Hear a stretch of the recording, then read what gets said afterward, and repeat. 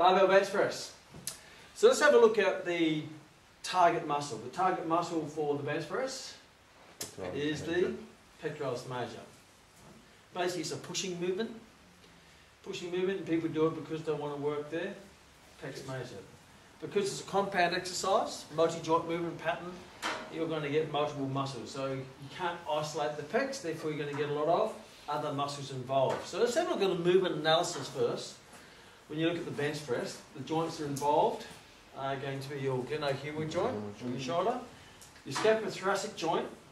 Your shoulder blade is going to be locked into place in a nice stable base, because that's going to be the platform of the lift. It's like the base of the crane.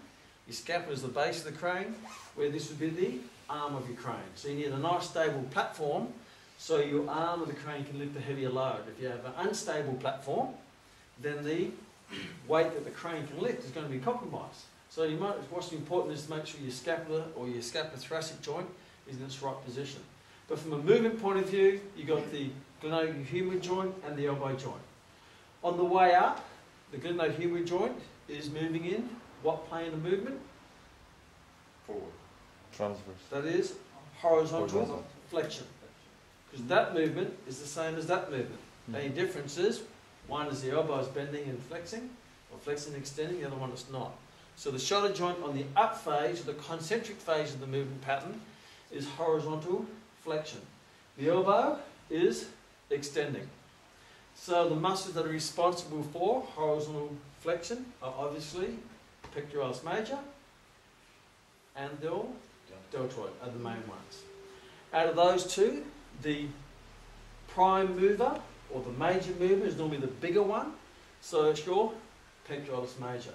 That doesn't mean that one fatigues first. Normally it's the smaller assisted mover that fatigues first, because it's a smaller link in the chain. If you've got a chain with big links and small links, it's the smaller link. It's the smaller link that will break rather than the bigger link. So your deltoids will be the assistant mover, the weaker link. And the elbow extension, what muscles extend the elbow? Triceps brachii. Triceps brachii.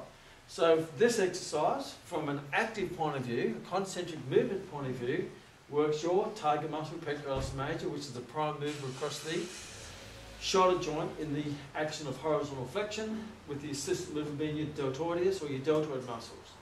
With the elbow being extending, that's going to be caused by your triceps brachii, which is the prime mover in elbow extension. So now that's the muscles we're looking at targeting.